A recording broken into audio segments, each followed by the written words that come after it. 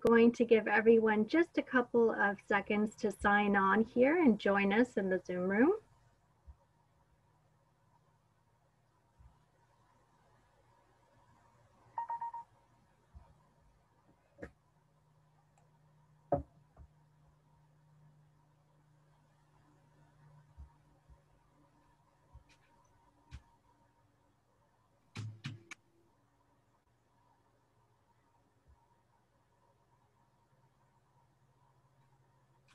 Looks like we have a steady flow of folks joining us this morning. With that, I'd like to welcome you to today's program, Successful Export Strategies and Building Business Connections, featuring our 2020 World Trade Week Award honorees. My name is Jasmine Sakai-Gonzalez, and I'm the Director for our Global Programs at the Chamber. And I'm going to share just a couple of housekeeping items before we formally begin the program this morning. This is positioned as a Zoom webinar, so the visual and audio for our attendees has been disabled, but we do encourage you to communicate with us and our fellow panelists and honorees through the chat function on the bottom of your screen. You'll also have the ability to pose questions to our panelists during the live Q&A portion of the program. You'll find a Q&A box at the bottom of your screen where you can submit your questions. With that, it is my distinct pleasure to welcome our Chamber CEO and President, Maria Salinas. Great, thank you, Jasmine. Thank you for those in that introduction and for getting us set off today. Good morning and welcome to the World Trade Week Southern California and our panel discussion that we'll be having today on successful export strategies, building business connections. I'm truly honored to welcome all of you here today. We have an exciting lineup and just some amazing individuals that you will be hearing from.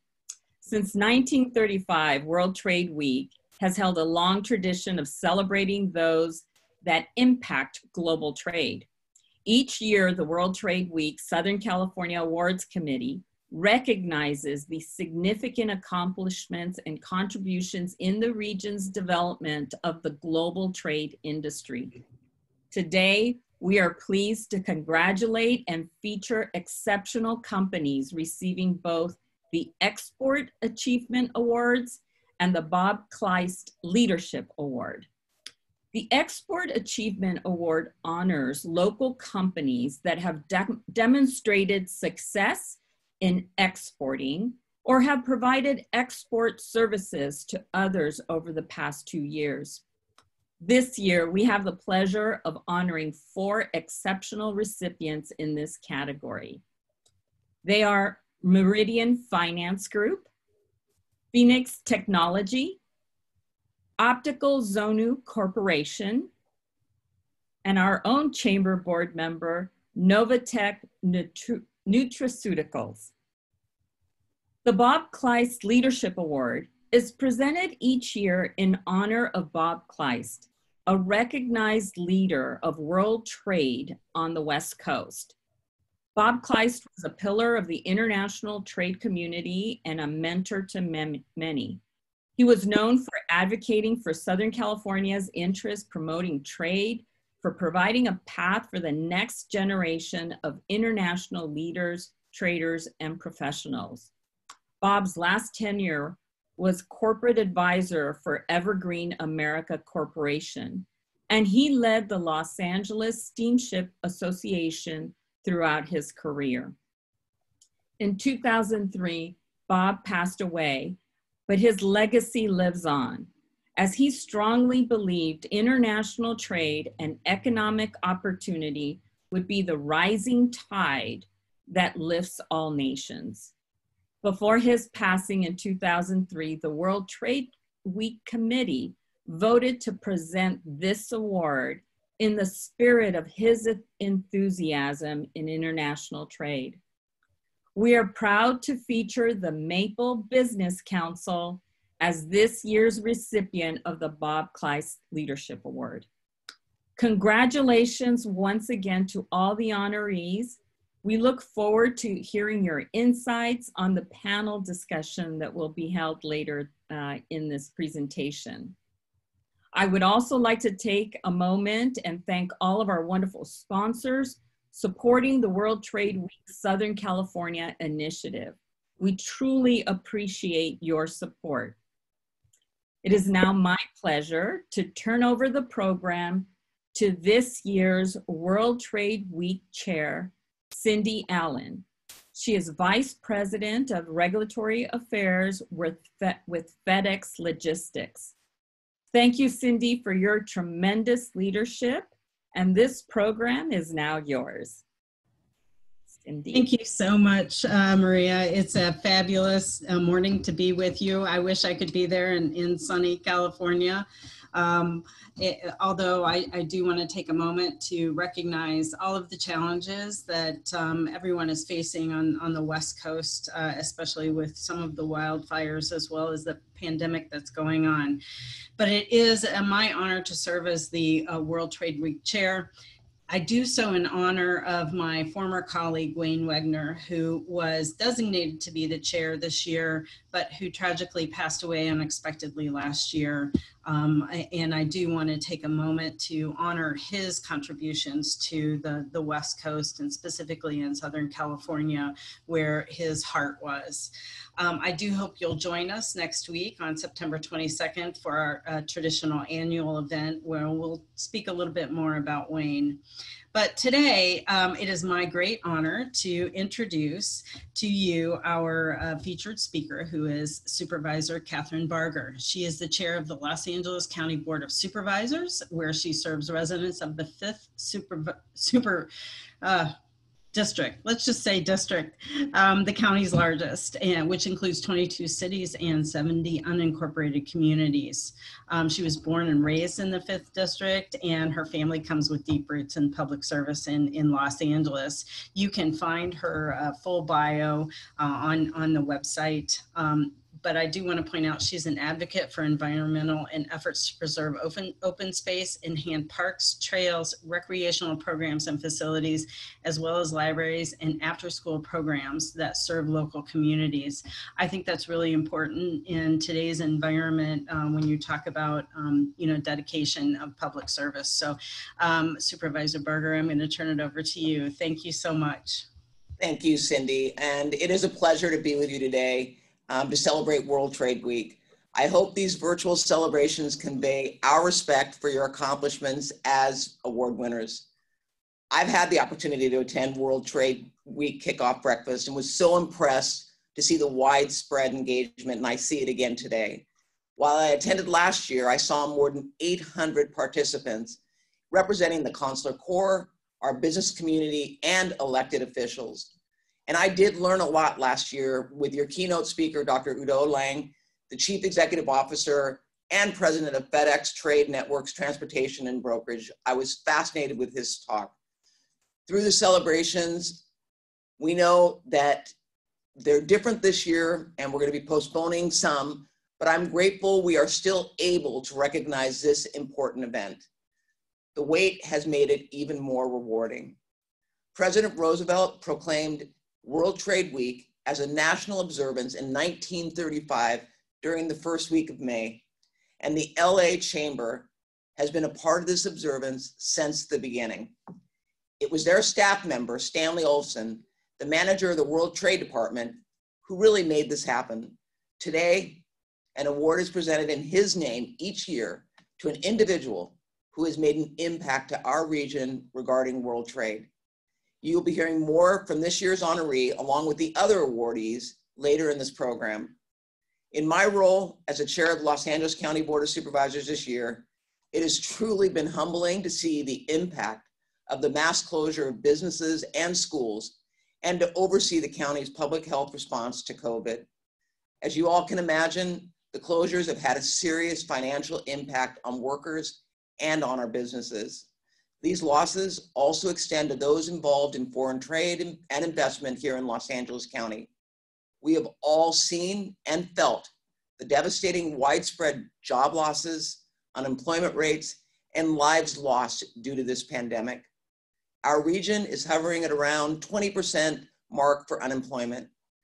Those numbers lag by about a month, and we believe that there is an undercount of those who are gig workers, which is a good portion of Los Angeles County. Regardless, these impacts have impacted the Los Angeles County budget, and we have begun to estimate losses of approximately $1 to $2 billion annually.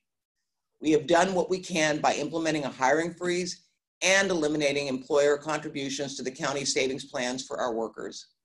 I know many businesses that are still open are taking similar measures. I have asked the LA EDC to share some information with me on the impacts of COVID on international trade in Los Angeles.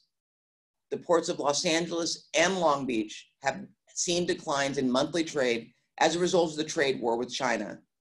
These declines took a steeper dive in February and March due to the shutdown of manufacturing in China and other trading partners in Asia. It started to increase in April after Chinese factories ramped back up, and we expected to see more modest additional growth in the months ahead. Just recently, we've seen more activity in the port complex in preparation for an unexpected holiday shopping increase.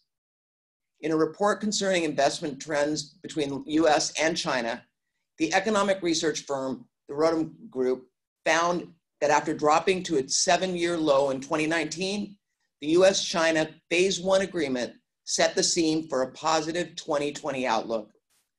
But this pandemic has changed the outlook, and current dynamics could alter the long-term picture. The immediate measures to contain the spread of this virus have obviously impacted deal-making and brought local economies to a halt. As a result of the economic closures and the physical restrictions, China's outbound FDI to the US came to an almost complete stop in the first quarter of this year. The report also concludes that recovery is likely in the second half of the year, but the year overall will certainly show the impact of this virus. China has been one of our key trading partners here, and with this loss, we will see changes. Because China has been one of the biggest investors over the past few years, we can anticipate the projection would be about the Rotem report found in the first quarter of this year, which is close to zero. According to Gene Soroka from the Port of Los Angeles, 7 months into 2020, overall volumes are at a decline of more than 15% compared to 2019.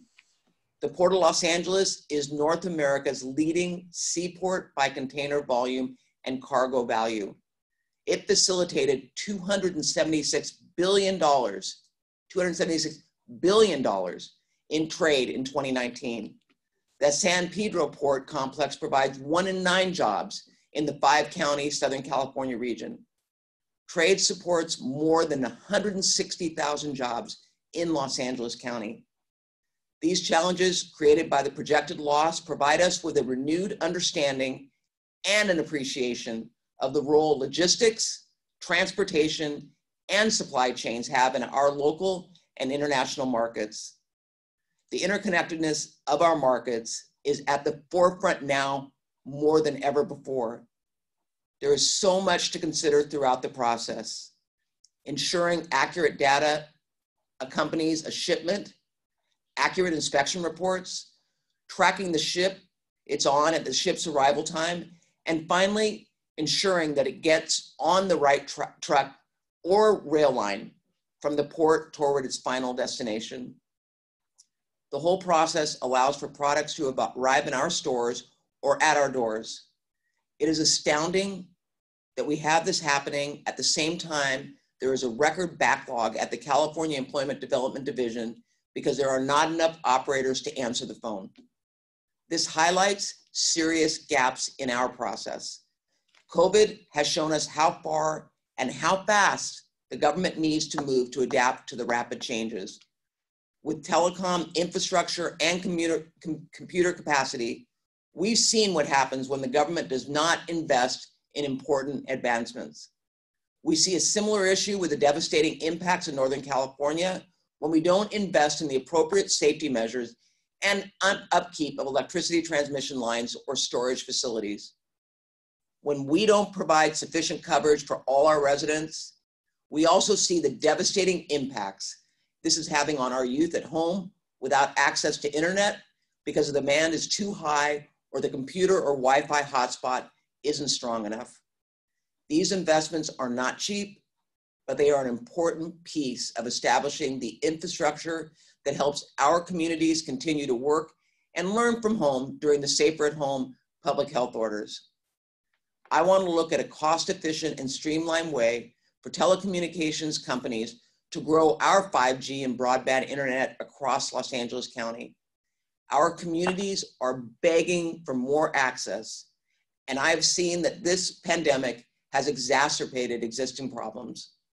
As our technology improves and we expand access and quality, it will be up to each of us to determine how best to meet the challenges of our changing landscape.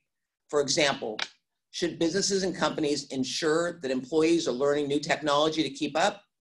Should businesses move more things into the cloud?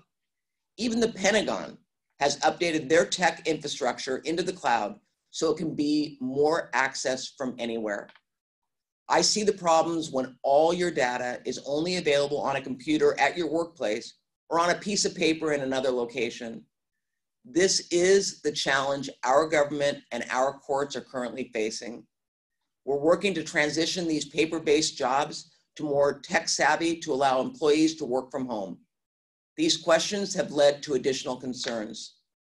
What about voting? What about your legislator voting by phone? How do you know people are going to really be working while at home? Do worker projections and labor laws apply to someone who is working from their home? Even at the county, as teleworking becomes more the norm, we are looking at what it means to the bottom line. We're evaluating whether we need to rent offices or parking spaces, or may even save money while our own budget is shrinking. We're also seeing the impact of teleworking on our freeway and commutes. And there are now options to live further from work that a traditional commute would not have enabled. This could foster more affordable housing options for people who otherwise would not have moved because of their job. There are creative solutions, and this is an exciting time to consider all the policy implications. But this does not minimize the disruption that closures to businesses, schools, and places of worship have had on our communities. Together, we will find solutions to this new way of working and living that is effective and sensitive to the needs of our residents. It has been an honor to speak with you today, and it is a pleasure to recognize our awardees. Each of them are acutely aware of how interconnected our markets are, and through their efforts, they are each making Los Angeles County a hub for world trade.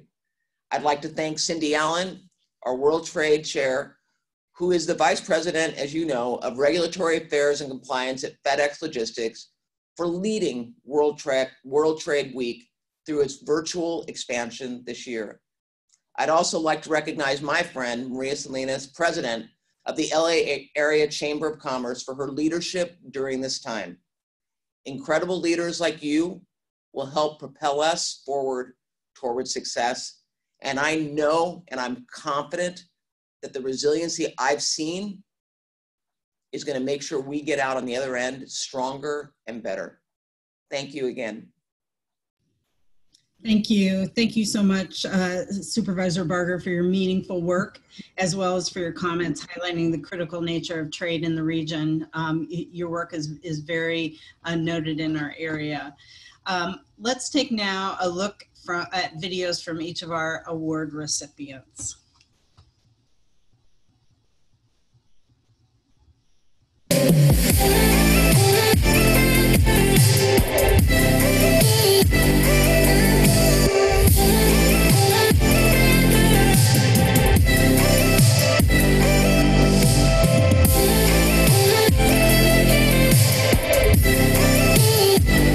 Everyone, my name is Jennifer Lee, President and co-founder of Novatech Nutraceuticals. It is a great honor to be selected as this year's award recipient. Novatech Nutraceuticals is a U.S. manufacturer that makes nutritional and functional ingredients in California.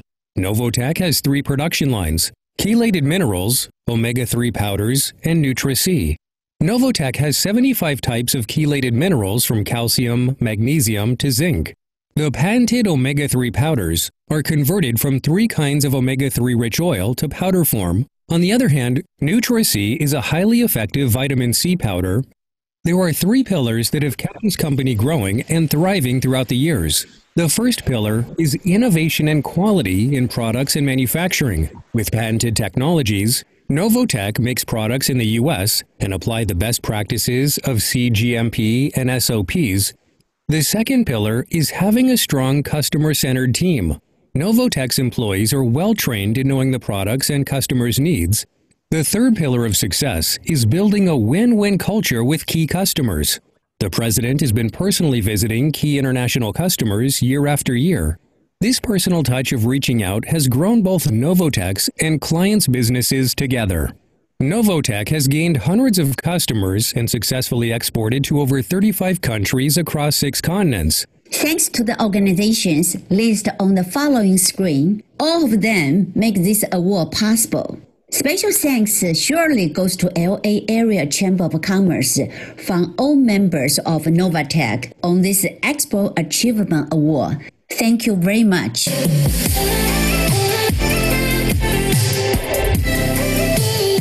I'm Gary Mendel, President of Meridian Finance Group.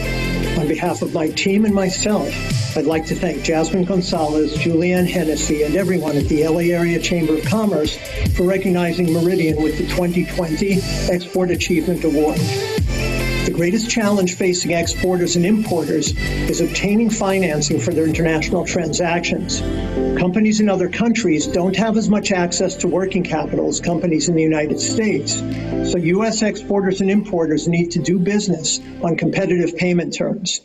Our company provides trade finance tools that exporters and importers and their lenders can use to do more business internationally. For example, trade credit insurance that protects open account sales against virtually all non-payment risks. Headquartered in Los Angeles for more than 25 years, we work with exporters and importers all over the country, supporting billions of dollars of trade annually, but we're especially gratified to serve companies in our local Southern California region. As part of the Global Texel Group, we also have offices in New York, London, Brussels, and Singapore, so we can provide companies here with access to the same trade finance tools as their competitors anywhere. While international trade today is running at nowhere near the volume it would have been if not for the pandemic, there's still plenty of business being transacted in COVID time. Meridian Finance Group is rising to the challenge with innovative trade credit tools to help exporters and importers make it through the downturn and plan strategically for the eventual economic recovery. Thanks again for this award.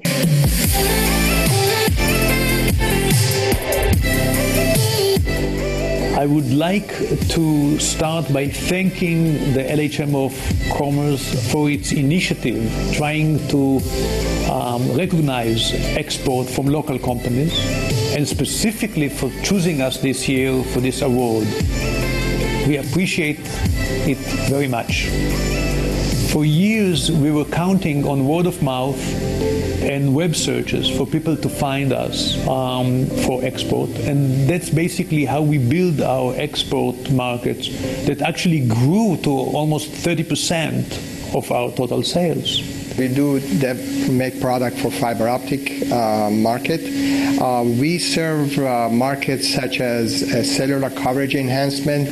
We also provide satellite communication products. And finally, we do a lot of work for the military. We have decided to actually put a focus on export, and the U.S. Commercial Services have been specifically helpful in guiding us towards establishing a worldwide network of distributors. The help of the U.S. Commercial Services cannot be overemphasized. Without them, probably we would not have been able to access so many companies and to vet so many potential distributors. So obviously, thank you, the U.S. Commercial Services, for your continuous support. Thank you, LA Chamber of Commerce. Thank you, the U.S. Commercial Services. And we hope to report in a year much success.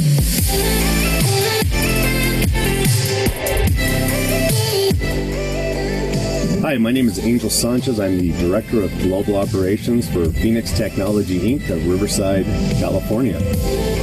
We're a manufacturer of safety equipment, primarily helmets for firefighters and first responders, and we are represented worldwide by over 95 distributors. So we are just under 50-year-old company based in California. We manufacture products that are entirely made in the United States, and we ship all over the world thanks to the help that we've received from organizations such as U.S. Commercial Service, the Small Business Administration, various chamber organizations, and many, many others. It's been less than 10 years that we've entered the international market. And the beginning was a little rough and a little slow, and so you have to stay persistent.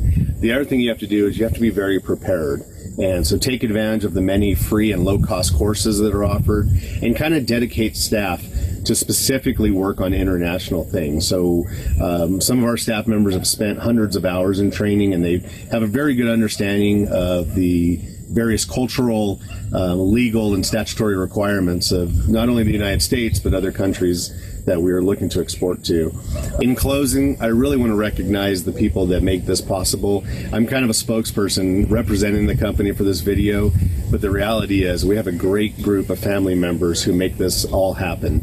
And so this award belongs to them. And I want to say thank you to the LA Chamber for not only the recognition that you've provided us with the Export Achievement Award, but also for everything that you do to help Southern California companies to become successful in beginning their exporting program and also to maintain that success for many, many years. Thank you to everyone. I hope you have a safe and prosperous 2020, and I look forward to hearing about all of your successful exporting programs.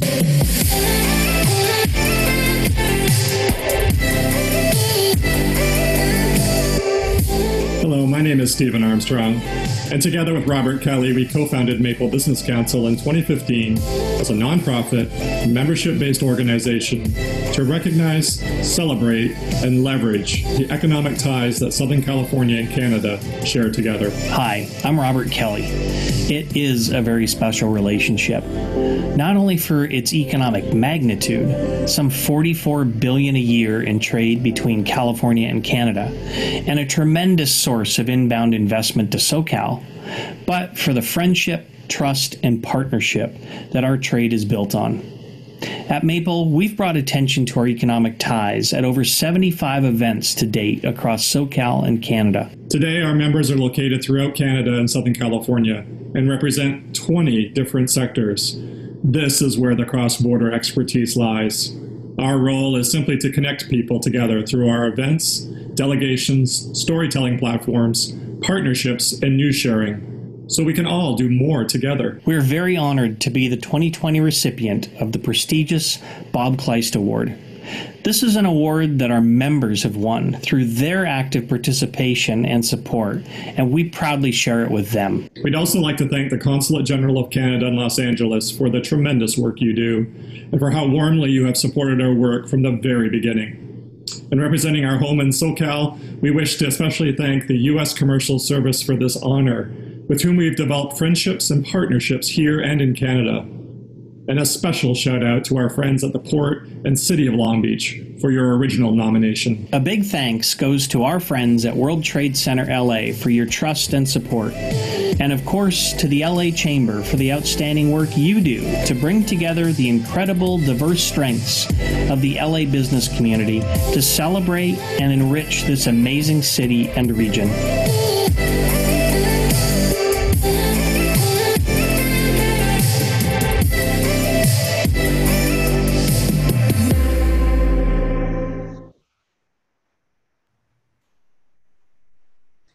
Thank you, and congratulations to each of you and your companies for achieving the success that you have and for being rewarded for that.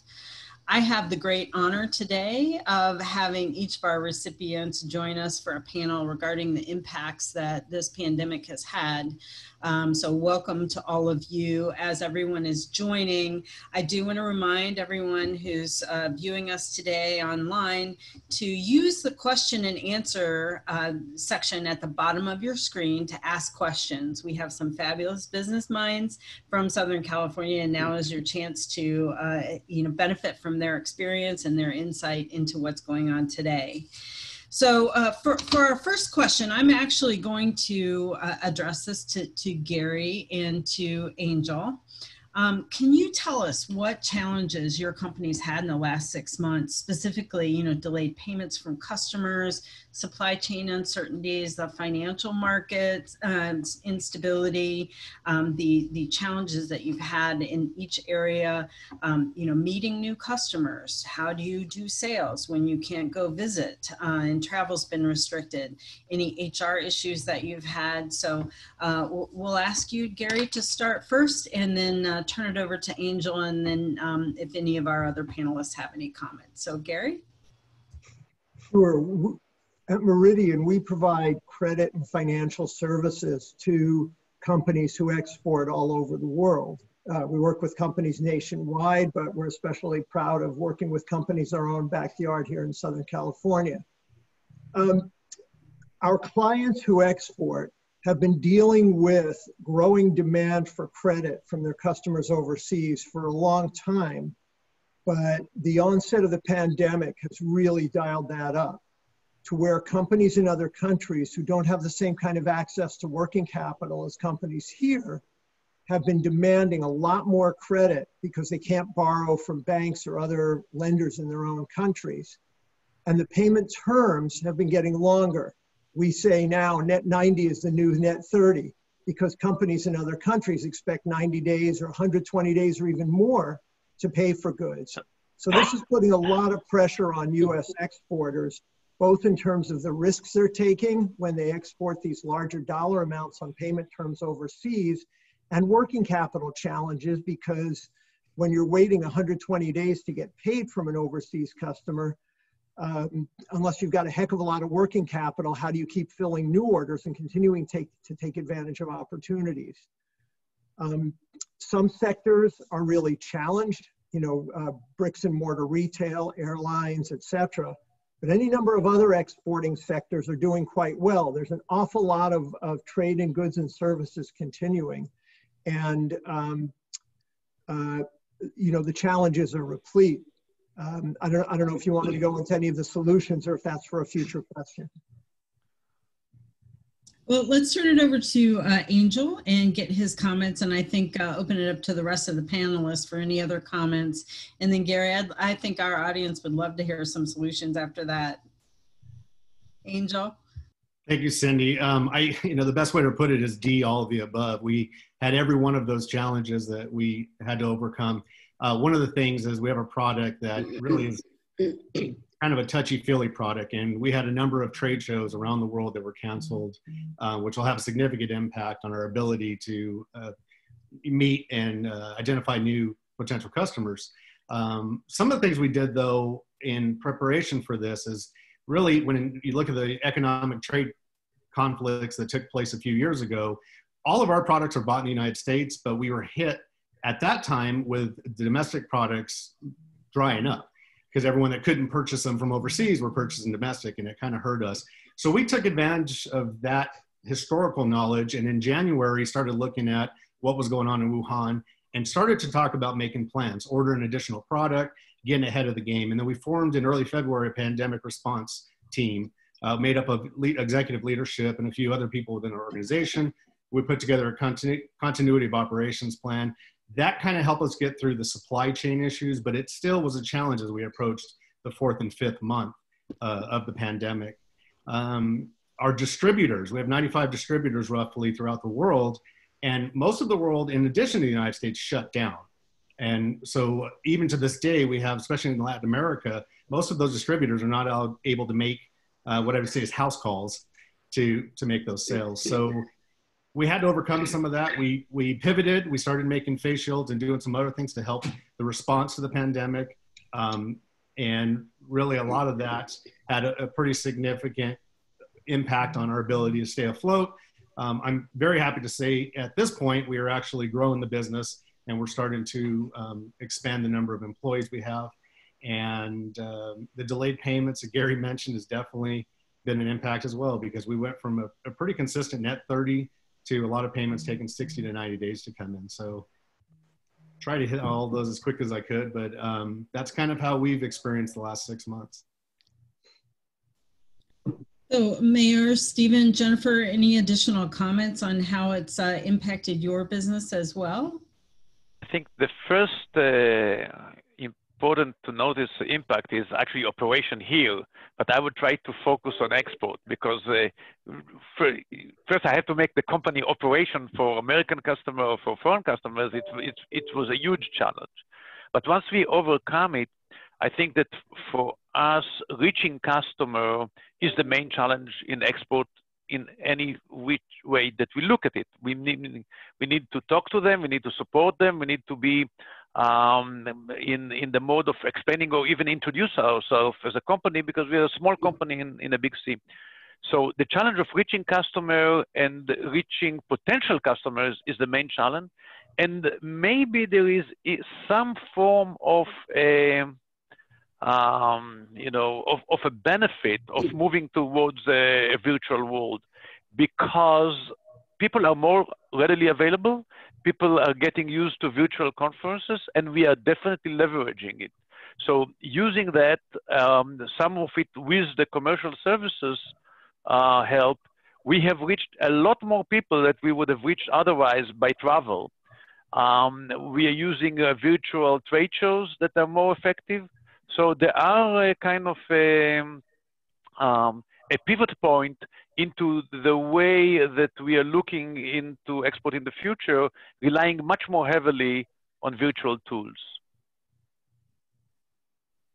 Yeah, I completely agree. I think that we've all learned that we don't necessarily have to be there in person to connect to people. And I think that's a great opportunity. Jennifer, I don't know if you had any additional comments on some of the challenges that your company has had in specifically in the supply chain. I imagine it's been very challenging for you.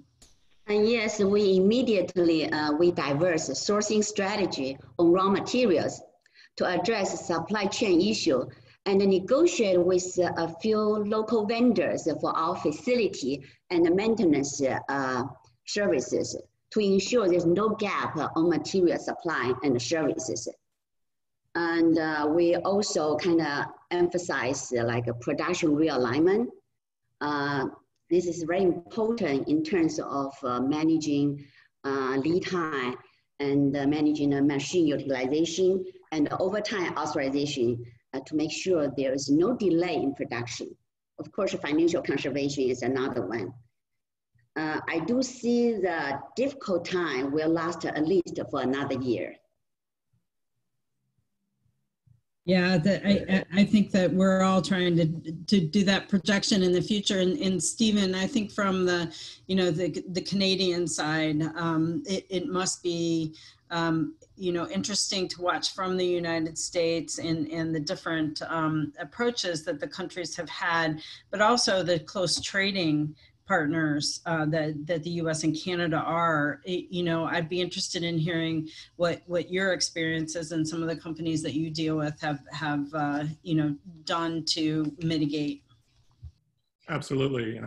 I think this is such an important economic relationship for LA and Southern California in terms of our economic ties with Canada.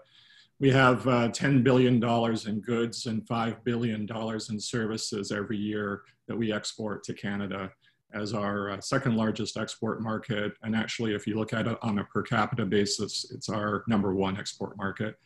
I think what's heartening a little bit, if we think about opportunities during this time of economic stress and challenge, is that we don't have to look at the pandemic as exclusively defining our trade situation over the last few months, because we have the wonderful activation of a brand new trade agreement, the USMCA, which came into force on July 1st. And that can be, in a way, kind of an antidote to some of the problems that the pandemic has presented us all. And Canada shares that along with the US and the California.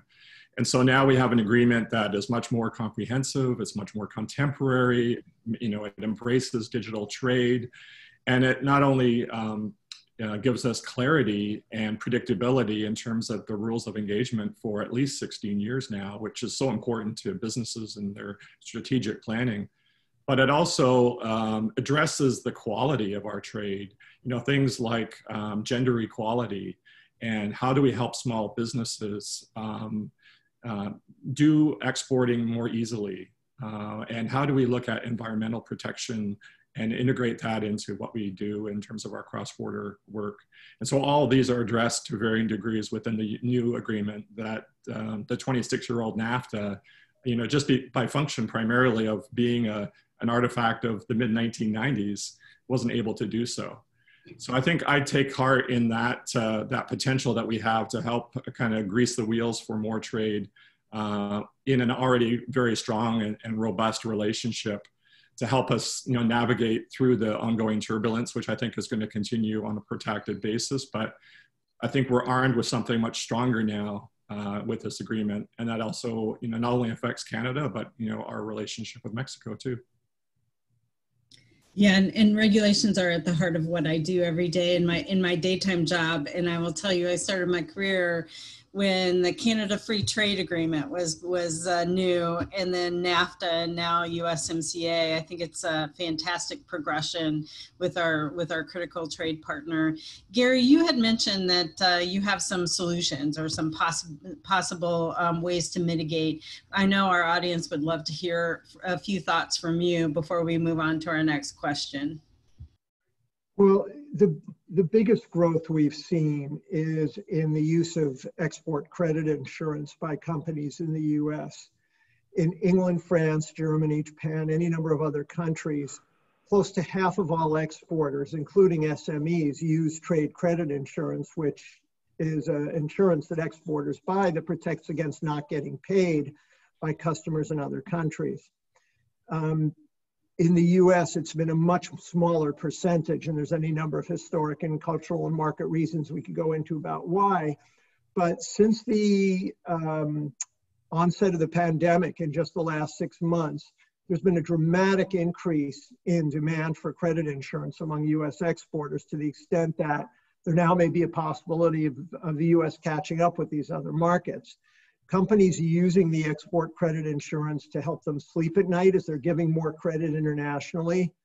It's helping them extend more progressive credit to their distributors in other countries to keep those distributors stocking inventory and getting products staged closer to end users. And perhaps most importantly, as banks and other lenders in the US have become more and more concerned about extending financing and providing working capital to exporters, it's been providing comfort to those lenders, even when the foreign receivables involve longer payment terms and so on, so that the lenders here will keep monetizing receivables and enabling exporters to continue doing business. So I think there's any number of trade finance tools that US exporters can avail themselves of at this time, but trade credit insurance is the one that we've seen growing the most and providing the most added benefit. Yeah, anytime you know, a company can get protection, I think it's a good thing. So I'm going to move on to our next question, and this is going to be to first Jennifer and then to Stephen. How has your business and industry sector changed? Do you see these changes as permanent? And if there is a new normal, so to speak, what will life look like for your business? And I know, Jennifer, you had indicated you think this is going to be the norm for another year or so. So I'd love to hear your thoughts on this. Novatech specializes in manufacturing nutritional ingredients. In our dietary supplement industry, the demand for our ingredient, particularly for those benefit the immune system, has increased drastically because of the COVID-19. Now people are taking more preventive measures to help their immune system. I foresee the demand will continue and it become a new normal. And the industry, along with my company, have a very good chance to grow in much faster path if we can grab this opportunity with a good plan and execution. Novatech has been doing well so far. For this new normal, I see more challenge ahead of us. The first challenge is production, like a product demand.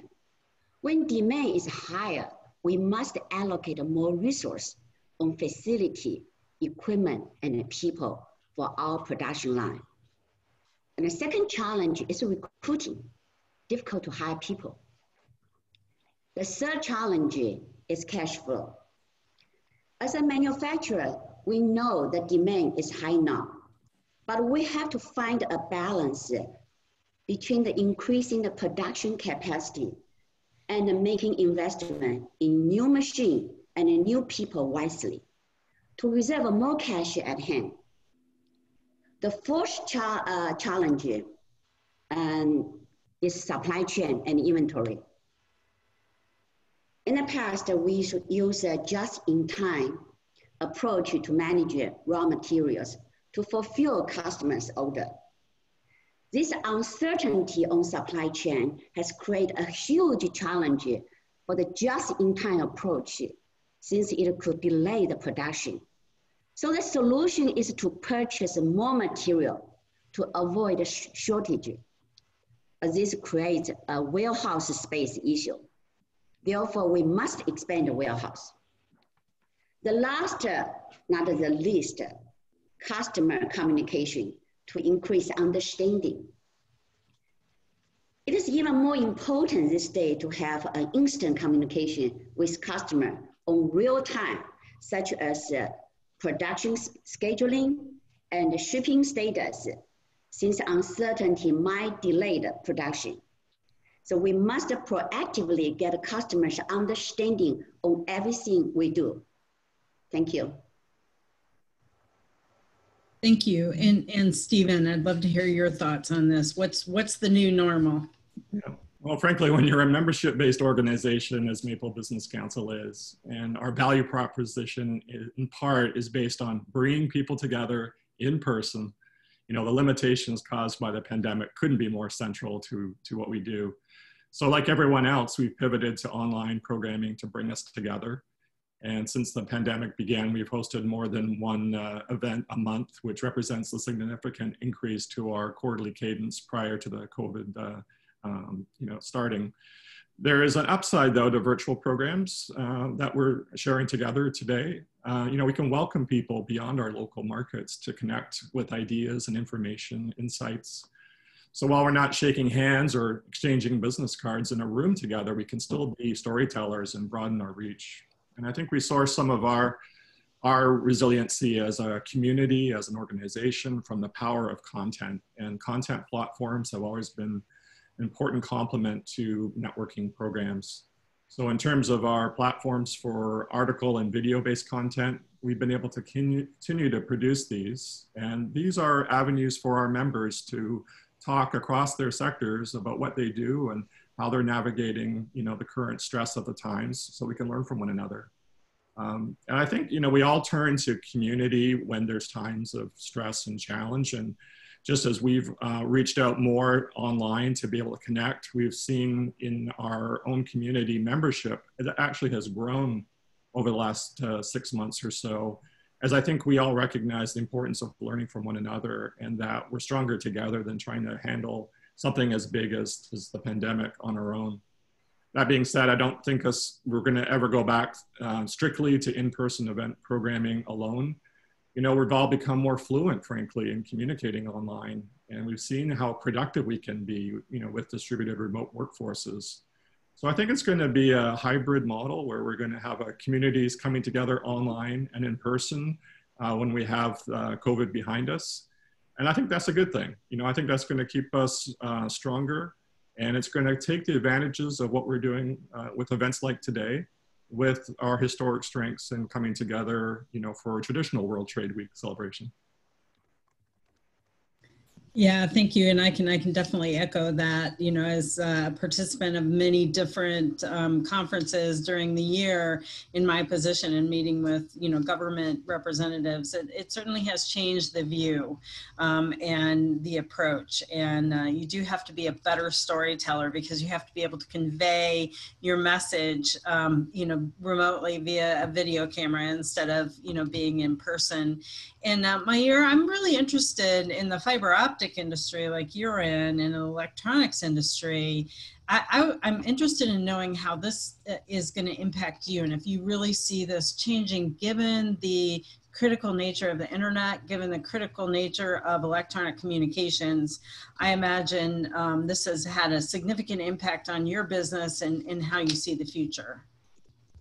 Thank you, Cindy. Yes, we've seen, I mean, we are all living in a time by which the technology rate of change and technology adaptation is given, and technology is running faster and faster.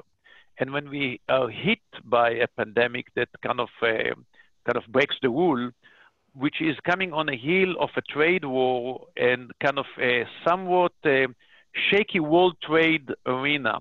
And I would say that the most impact that I can see right now is the ambiguity as to the future of world trade agreements. I do see the relationship with Mexico and Canada is stable, but the rest of the world is difficult. There's still huge tariffs in South America. The relationship with China, both on the supply chain and as the customer, is very challenging to say the least. And I do not see stability in the over the horizon, and the pandemic is just exacerbating the issue, doesn't help it in there. Particular to us, we are not a trend leader. We're a niche solution provider. As a high-tech company that we have an IP, we are identifying areas by which we can solve problems differently and more cost-effectively than anyone else, but we are not trying to control markets or to control technology evolution, because that way, you know, the commoditization and the government influence in the fiber optic field, and we have heard some of the trade wars of 5G, and this is just the top of the iceberg. There is a lot of subsidies that are going around it for commodities, and a lot of shift in manufacturing. Even what is called American companies, it's not American product, they are still produced mainly in China. So the effort to move away to other Asian companies, we are participating in it as well as a small player. We see it as a game changer, but it's not going to happen quickly. The pandemic also affected some of our consumption. We supply a lot of product to airports, to sports arenas, to convention centers. So obviously, the rate of adaptation and the rate of construction have been reduced significantly, and our sales was impacted that way. We cannot shift or pivot towards other technologies directly, so we have extended our effort, and we are trying to expand our export effort with that. I must say that if I need to pitch an advice to people, CMTC, which is a kind of a non-profit organization that helps manufacturers to improve their efficiency and to explore other avenues of expansion, was behind us taking a particular seminar on export that enabled us to cement relationship with U.S. commercial trade, and with that we expanded our distribution network and are having hopes for more export sales.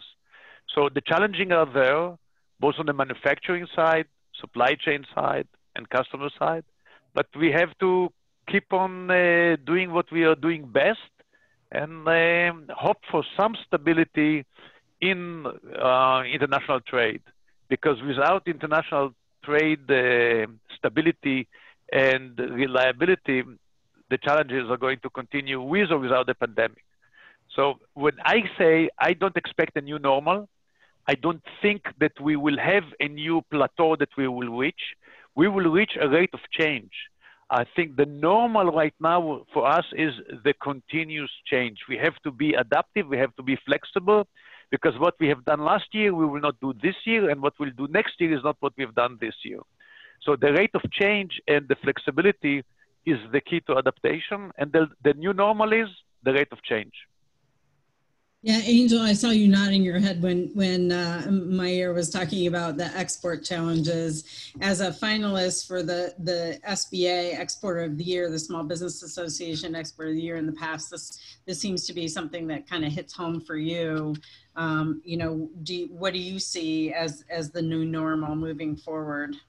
Well, I think the big thing from an internal perspective, we went from a very old school traditional manufacturing business with very little technology and a lot of chisels and hammer type of methodology.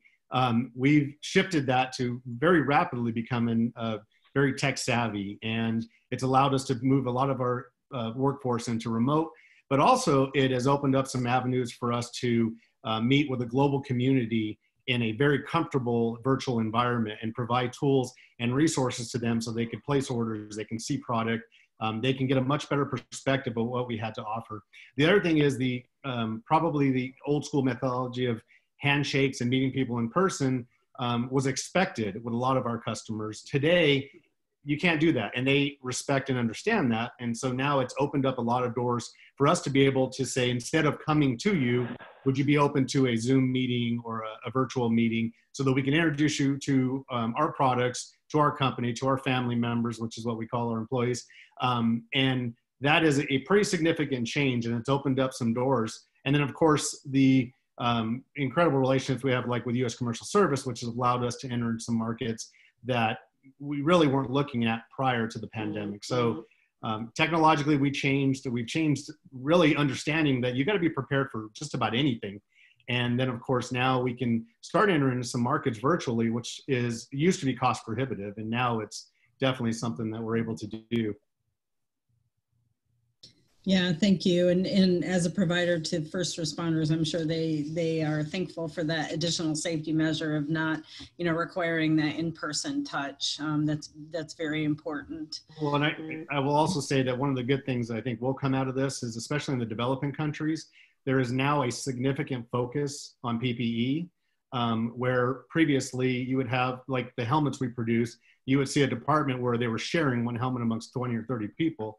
Now there's a focus on the fact that safety is paramount.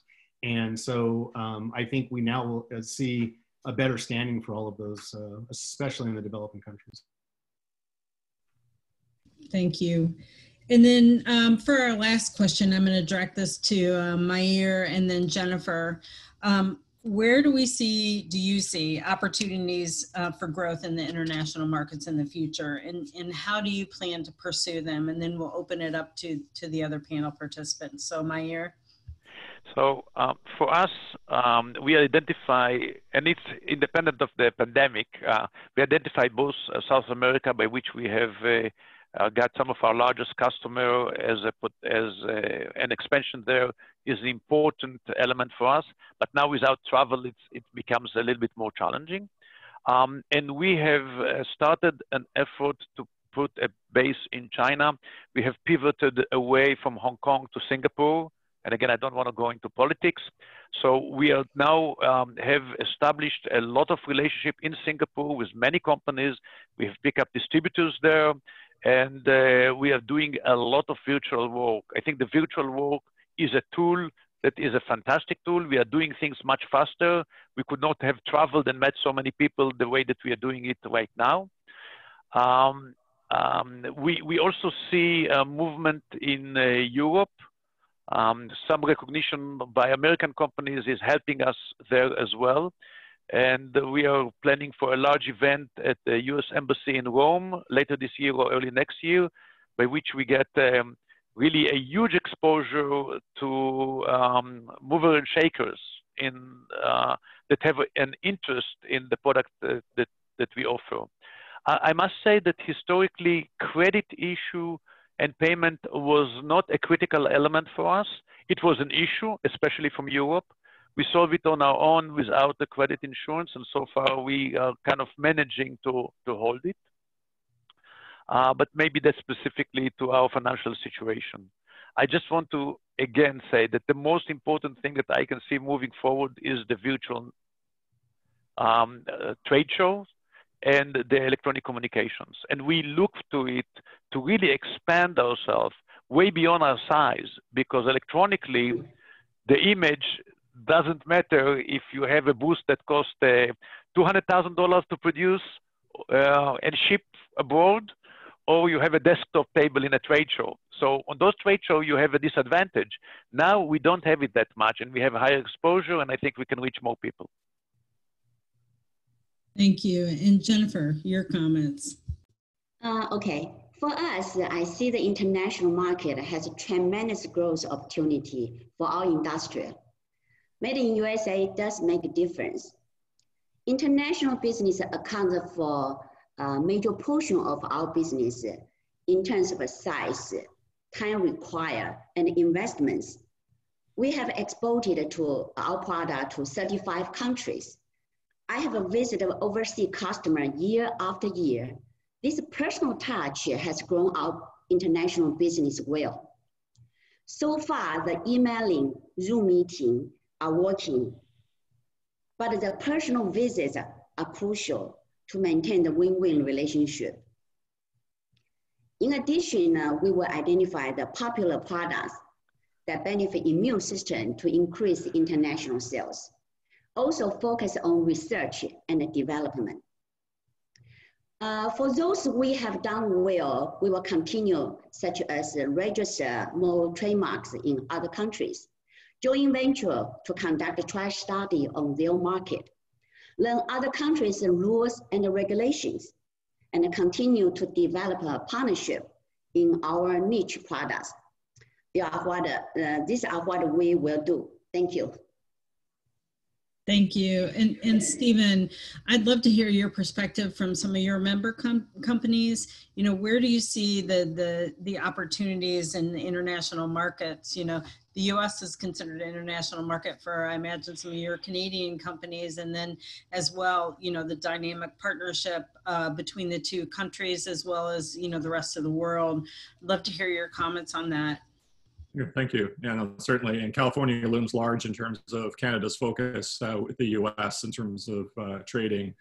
I think on a sector focus, one trend that's been really exciting to watch is the growth of e-commerce. In Canada earlier this year, it's tripled in size. And you know, 2/3 of Canadians have shopped online with a product that was shipped from outside of the country. You compare that to the United States and the number is 20%. So there's a huge opportunity for LA County area exporters to take advantage of that appetite that Canadians have for American products and to be able to serve that market. And the you know, the different terms now of the USMCA agreement make it easier to do so and easier to learn about how to do that kind of trade. I think within Canada, there's some areas to point out. You know, just 2 hours away from LAX is British Columbia. That's closer than Austin, Texas. And it's a huge market, same time zone. A lot of the shared values with California, fellow Pacific Rim Gateway market, a lot of technology, a lot of collaboration with LA and filmed entertainment, gaming, and related digital technologies. So that's a very, you know, close geographic opportunity with respect to our second largest trading partner. And then there's, you know, markets like Ontario and Quebec who represent the 2 largest sources of Canadian investment in Los Angeles. Ontario itself has a population of 14 million. GDP is 40% the size of Canada and has over 22,000 tech companies, which is second only to California. So tremendous opportunities for collaboration in California and Canada on the tech side. And when you do business with Canada and in Canada, then there's a point of entry to more free trade agreements that Canada has signed with 51 countries that reaches an additional market of 1.5 billion consumers.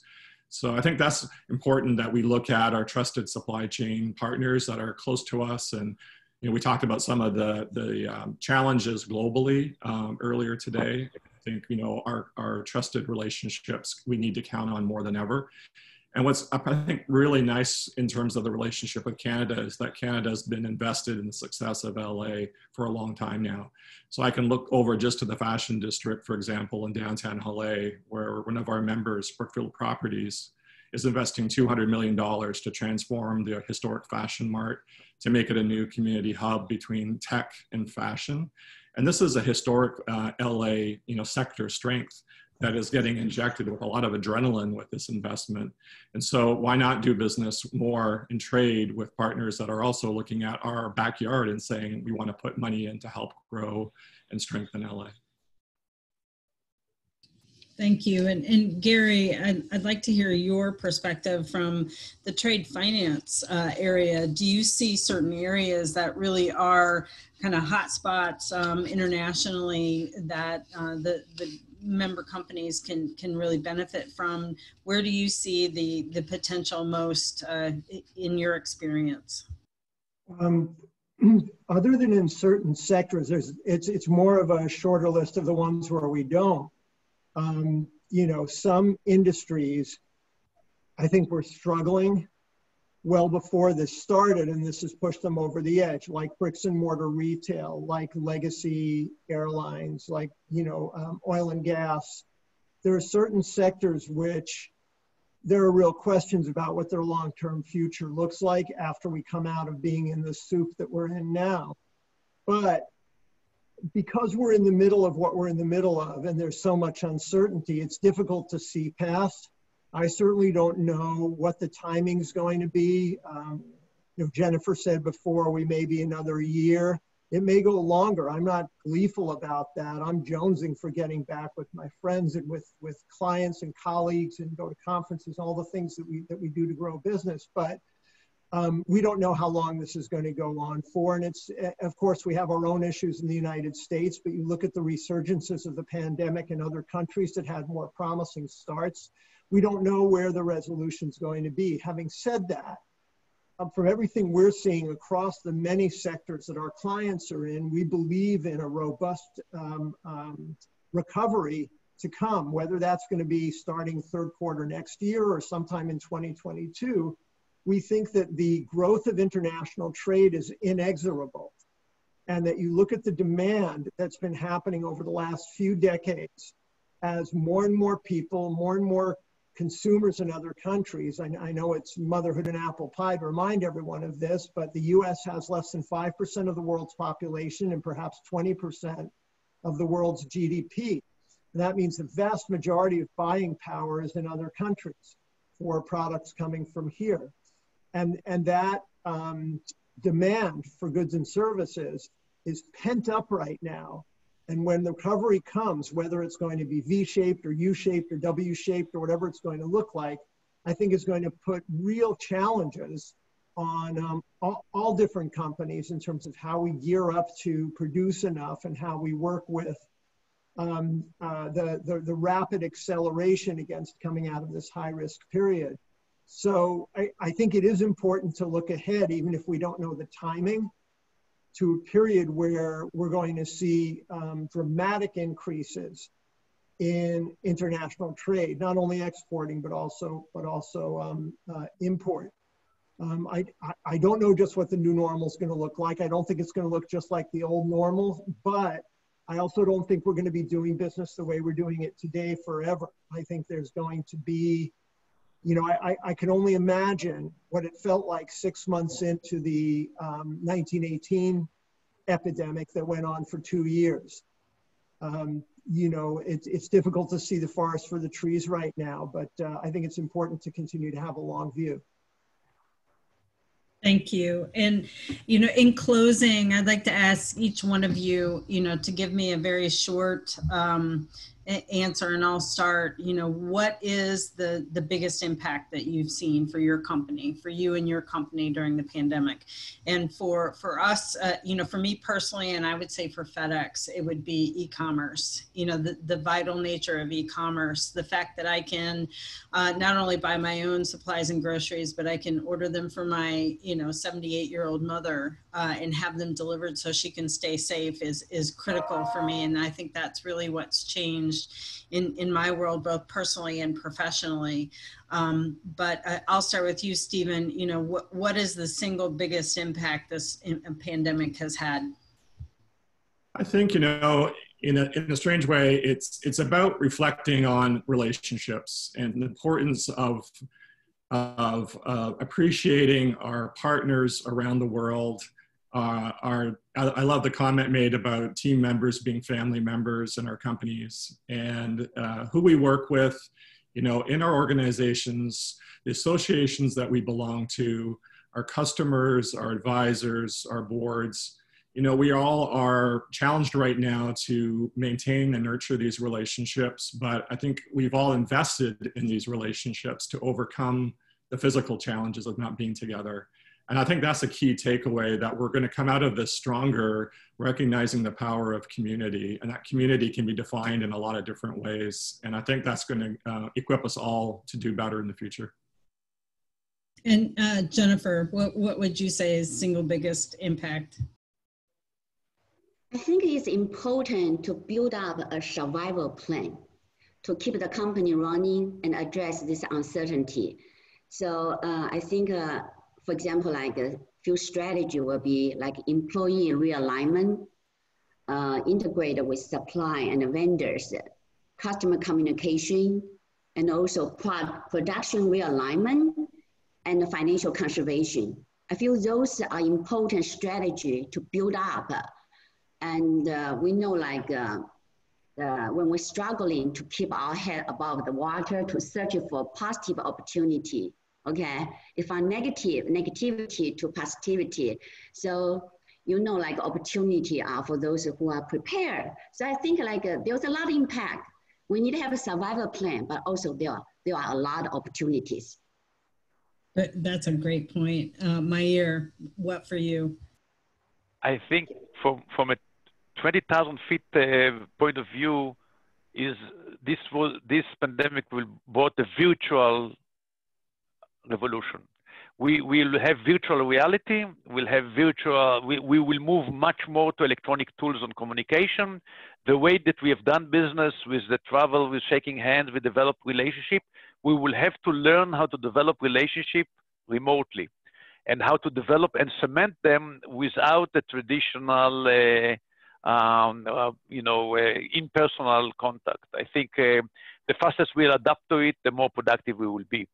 The issue of internal production and supply chain, we have to adapt. We always have to be on our toes to look what's coming and where it's coming. We have pandemics on one side, we have fires from another side, we have a world trade issue from a third side. We have to be prepared, there's no question about it. But as a fundamental change, looking at it 10 years from now, I think what we will see is the change of how business is done and how electronic tools are being used. And Gary, what are your comments? Oh, I have to go with the same as we've said about getting together with people face to face. There's simply no replacement for business, for personal. I'm a jazz musician on the weekends, and I've been playing with my band electronically, and we manage, there are tools, but it just ain't the same. And it's the same with the relationships in business, as Jennifer said. We're social creatures. Getting together face to face and meeting, I think that has to resume. Conferences with 1,000 people, that's the thing I struggle with more as I learn about the epidemiology of this kind of pandemic and future ones. I really enjoy going to conferences and meeting with large numbers of industry colleagues. That seems the more difficult one to see how that resumes like it used to. But I think one-on-one meetings and getting together with clients and suppliers and so on, I think that has to and will resume as we get past this. Thank you. And in closing, Angel.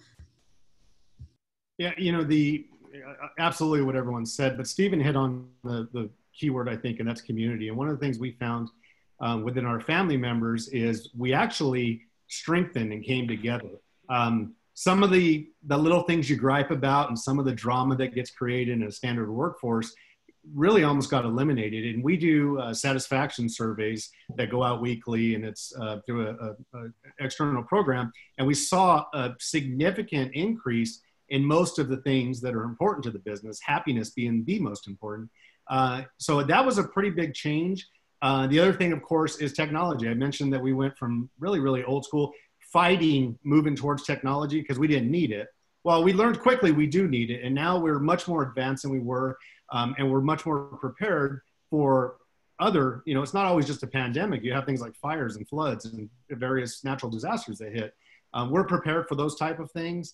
And it actually made us much more efficient because some of the mandatory changes put us into software programs and things that we became much more efficient. And now we've kind of had a different open eye view of maybe technology isn't so bad, and it can allow us to become much more efficient and much more higher quality of an organization. Oh, thank you. What a great answer. I think that summarized kind of all of our answers together. I want to thank all the panelists and congratulations to you all for your awards today. I do want to remind everyone who's watching to join us next week and for some of the other World Trade Week events. Please go on to the LA Chamber website for more details. And thank you for joining us today. Thank you. Thank you. Thank you, Cindy. Thank you very much. Thank you. Thank you all. Appreciate the participation and the award. Thank you very much.